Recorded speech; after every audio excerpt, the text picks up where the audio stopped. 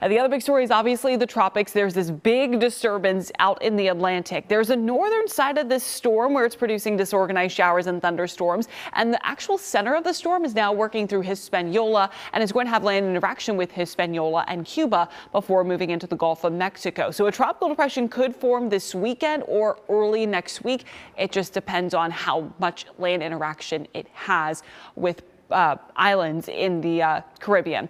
The big change from this time yesterday is going to be where the global models have shifted. Yesterday, we were talking about it off of our coast.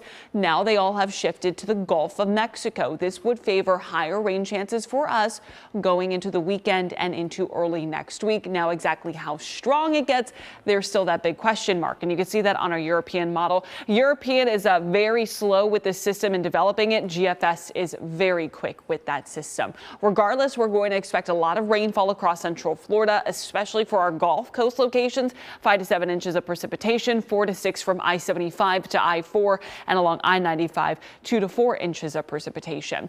Flooding not going to be a large concern for Saturday. We'll be watching that flood potential. On Sunday, there's a better flood potential along the Gulf Coast and parts of I-75. Monday looks like the better flood potential for all of central Florida, as we'll really get a lot of the rain from that system.